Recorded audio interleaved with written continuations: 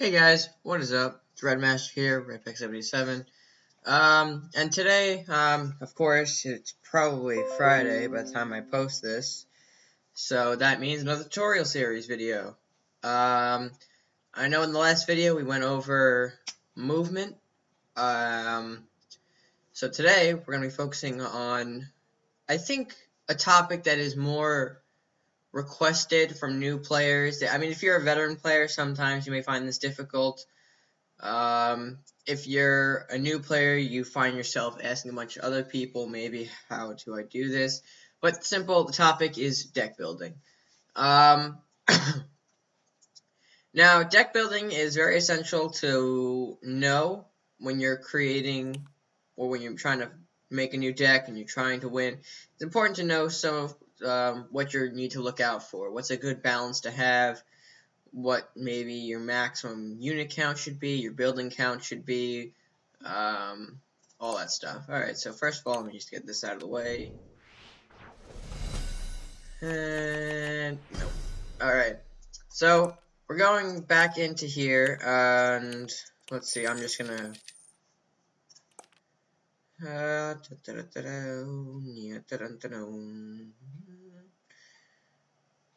which one is this? What? Oh, I know what this was. Alright, so let's get rid of this one, for example. I'll use this as an example. I'm just going to clear out all my cards. Yeah, alright. So to start out in any sort of deck, you need to have a plan beforehand. You need to know, okay, what do I want to play in a deck? What do I want to utilize? What should be my main focus of the deck? When you're dealing with Viking Warlock, you tend to maybe go obstacle, you may tend to go just a straight aggro.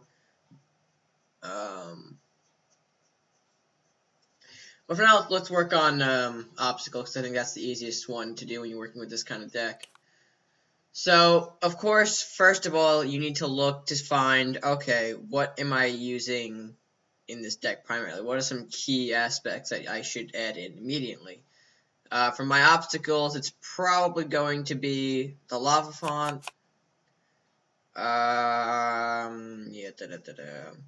Maybe multi-pillar. Again, I only have one. I'm using this as an example. I'm not going to actually use this deck. Maybe a freezing pillar. That'll do.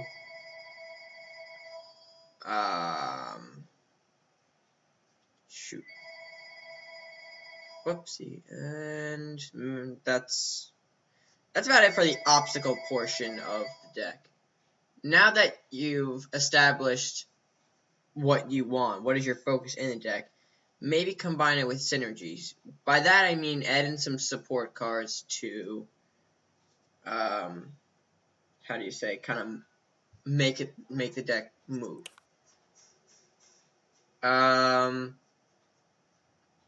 Usually when you're working with obstacle decks, you're going to want to include units that have a knockback, so you could push some of your obstacles into the enemy. I mean, the deck I'm building right now is not at best for ranked. I'll probably make a video after the series is over, maybe highlighting some ranked matches and what I want to do in terms of a ranked deck. But we're going to keep it simple for now. This is just for, you know, all kind of people starting out. Kind of like the basics. So, if I'm looking for knockback, maybe I want to type in the filter here. Maybe I want to get units with knockback. Let's see. Let's type in a keyword. And these cards pop up. Now, what I want to do is maybe include the Earth Knight. It's very sturdy, as you can see, and it's not going to do too much damage. And maybe Ramrus. Both of these cards don't do too much damage, so they won't hurt the obstacle as much. That's important when you're making an obstacle deck, of course. But regardless, I found some knockback units, so now that only puts us at 13 cards and 6 units. I could add also what works well with this knockback to give it more synergy are cards that deal with wind movement.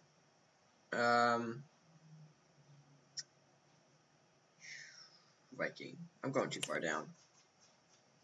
Here he is, Wind Mage. Alright, so I have 3 of him in there, because they'll move the obstacles back. Hall of Wind I wouldn't add in. As you can see, sometimes you have to make a choice between cards, you know, which one is better than the other. Take this for example, I have Wind Mage or I have Hall of Winds. I realize that as long as this building keeps moving, everything's going to be pushed back. I may not want everything to be moved, so that's why I choose the Wind Mage over that. It's a matter of choice. Alright, so I have 3 more cards, it's 16.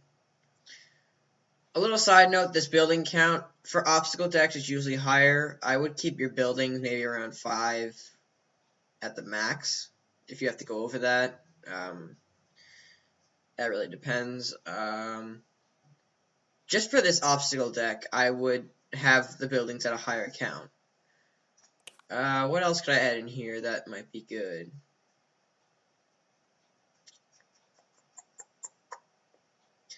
You also may want to have some units that are going to be a bit tanky that could survive longer. So that way you start getting some power in your deck. For obstacles, I would choose maybe Pegacorn, since the obstacles won't hurt him. As you can see, the magic and spell damage reduces 0. That's a good thing to have in obstacle decks now. As a good unit. I would say if you're working on moving things, because you also have these Wind Mages here, don't forget. I wouldn't play Kraken, no Kraxus.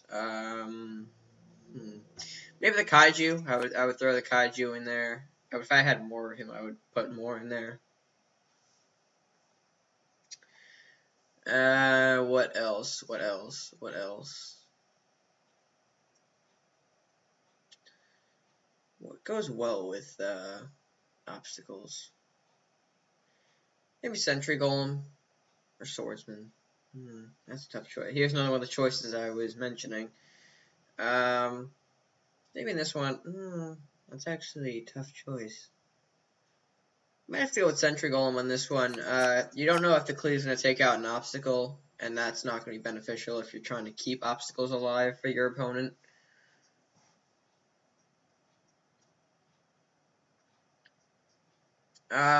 Maybe Fencer. I like to have Fencer as a good unit. Now we're kind of getting into the lower tiers. As you can see, we moved down from 5 gold and 7 gold down to 4 gold. So by this point, I would start getting in some units that maybe aren't too high in gold cost and can be beneficial. Let's see. Maybe if you're... I don't recommend the eye. Maybe a suit of armor. You're dealing with the movement again from Wind Mage. That's maybe a good thing to have. Maybe 2 of those. I wouldn't throw 3 in there. That could throw off your draw. Guardian I like to have. It's a good sturdy unit at 3 gold. Check some of the other factions. I haven't been looking over the other ones. Maybe we want a Furnace Knight. Maybe Primordial Flame. Now at this point, as you can see, we're getting into 30 units. Normally, some decks have around 20. This deck, no suit of armors. We're not gonna get rid of those. So maybe around 20.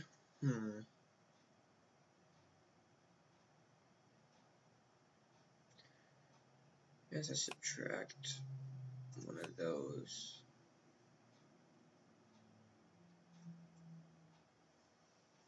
Yeah, you generally want to have around 20 to 25 units. I'm keeping mine a bit higher than normal.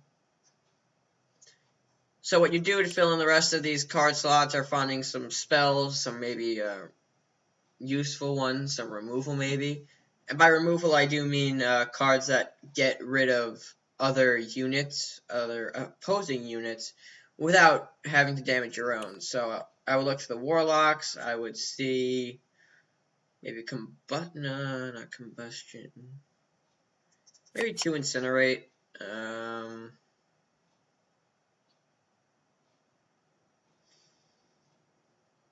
For bold, you could throw in Dragon's Fire maybe. That's not what I'm going to throw in there. I'm going to keep it kind of in the low removal tier. Another choice here between Flame and Witch Bolt. One deals more damage but has a drawback to it. You know, your opponent gets that card.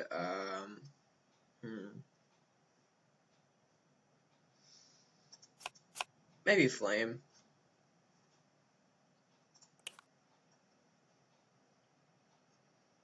Call the Warlock throw in there for the extra units. And we have one more slot. Actually, we're going to scrap the Flame. I forgot, we could throw an Ice Blast too. Ice Blast I think is a better thing. You're dealing 2 damage over a 5x5 radius area on the map, so I think that's better to have.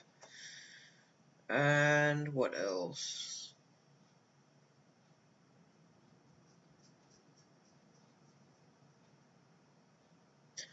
You have room for maybe one more card. I'm just trying to figure out what.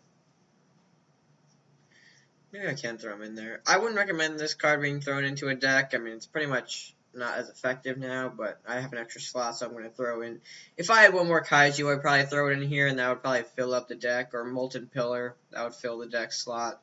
I'm going to put an Eye Dominion there to fill up the deck. And as you can see, we have 27 units, 7 buildings, 40 cards. This is kind of over-exceeding the limits on both buildings and units, but I find an obstacle deck very risky to play in general. So I kind of just made this on the fly too, so nothing too serious. I should probably go over maybe my other deck to show you what I mean about all the synergy and whatnot. Like, I had this built out because I was never good back then when the Greed hotfix was launched. I told people that Greed was weakened, but I wouldn't say unplayable. And this is what I mean. I kind of built a deck revolving around Greed. As you can see here, Merchant's Favors for some gold count, Knockout and Mugging to get rid of some other units. If I want to clear out something quickly without having to deal with it, I could use that. Treasure Hunt as a little stat gold booster. Some Berserkers, Elvish Hunters, Guardians, and Fencers as my lower tier units. Guys I could bring out early. Wind Mage for movement of units into one another. You know, I can move everything closer. Ice Blast is my primary removal source. Swordsman, one of the bigger units. Robins, really to gain those Merchant's Favors so I could play things a bit quicker and earlier in my previous turns, and then Rune Warrior, Master, and Fenrir as my tank kind of high removal units. As you can see, I have no buildings, 28 units, 40 cards again. Yeah, I think if you don't have any buildings, your unit count should be able to go higher than about 20 cards, although it is recommended that you should stay in 20 cards.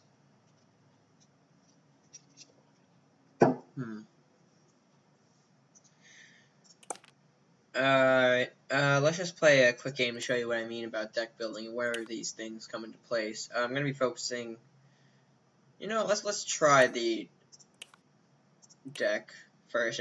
Let's try the one I made on the fly first. If it doesn't work out, we're gonna switch. I'm going to demonstrate why my Greed works so well. So of course we can't do anything. We don't have any obstacles, but we should probably keep we should probably summon out Ramrus in case we do grab an obstacle. We're gonna keep him in the back for now. Draw a card. We're gonna throw out Primordial Flame, get some damage in. We're gonna rush him a bit.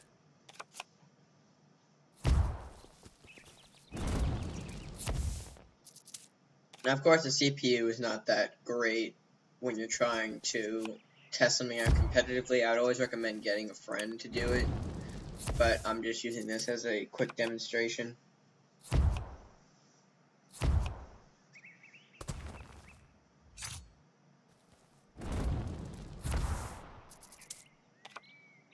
Alright, let's see here.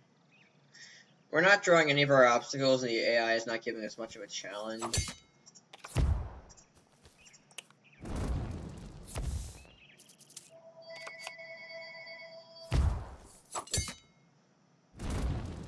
Yeah, I see, like, I can just end it now. But as you can see, we drew mostly some 4 gold units. I mean, here's our removal. So say if I want to just take him out without wasting my Guardian, I could always just do this. And I could always just end it with Venture Golem. I know not the best example of why decks work out so well. But like I said, if you want to really test out a deck, it's nice to have a good set of friends list. And that's why I highly recommend, again, if you see, go to the news tab, joining our Discord or our Reddit. Like I said, Discord more preferably due to the fact that we have a better community.